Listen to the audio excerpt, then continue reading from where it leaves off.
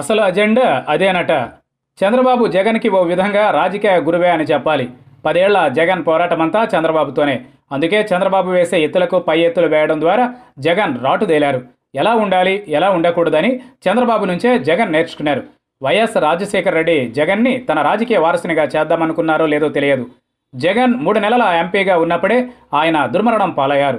నాటి నుంచి జగన్ రాజకీయాల్లో ఎదురుదెబ్బలు ఎక్కువగా తిన్నది ప్రత్యక్షంగా, పరోక్షంగా అయిన చంద్రబాబు నుంచే.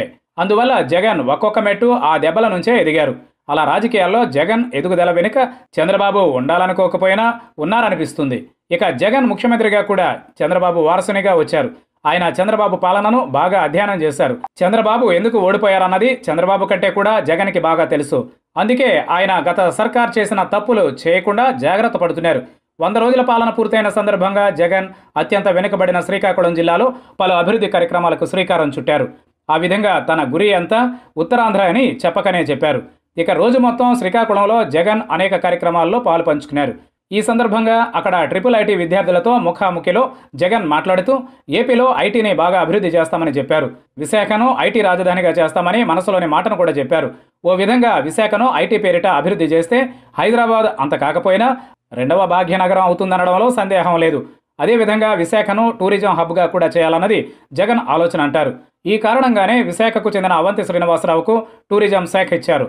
ఇక సినీ రాజధానిగా కూడా విశాఖను తీర్చిదిద్దుతామని విశాఖ ఎంపీ ఎంవివి సత్యనారాయణ అంటున్నారు.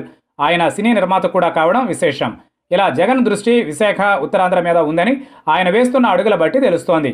ఇది కూడా ప్రచారంలో ఉంది. ఏపీ హైకోర్టును కర్నూలులో పెట్టడం ద్వారా రాయలసీమను గేట్వే ఆఫ్ డెవలప్మెంట్ అనిపించాలని జగన్ తపన పడుతున్నారని అంటారు. తిరుపతిని హోలీ టూరిజం గాను, నెల్లూరు, ప్రకాశం జిల్లాలను పారిశ్రామిక వాడలుగా చేయాలన్న ఆలోచన ఉండబట్టే నెల్లూరుకి చెందిన మేకపాటి గౌతమ్ రెడ్డిని పరిశ్రమల శాఖ మంత్రిగా చేశారని చెబుతారు. చంద్రబాబు సొంత జిల్లా చిత్తూరును కూడా పారిశ్రామిక నగరంగా చేయాలని కూడా జగన్ అజెండాలో ఉంది. మొత్తానికి చూసుకుంటే జగన్ తాను ఏదే అనుకుని ముఖ్యమంత్రి అయ్యారో దానిని ఆచరణలో పెట్టేందుకు గట్టిగానే కృషి చేస్తున్నారని చెప్పాలి. సంకల్పం బలంగా ఉంది. ఇక కార్యాచరణ కూడా సాగుతుందని రాష్ట్ర సమగ్ర అభివృద్ధిని కోరేవారు అంటున్నారు.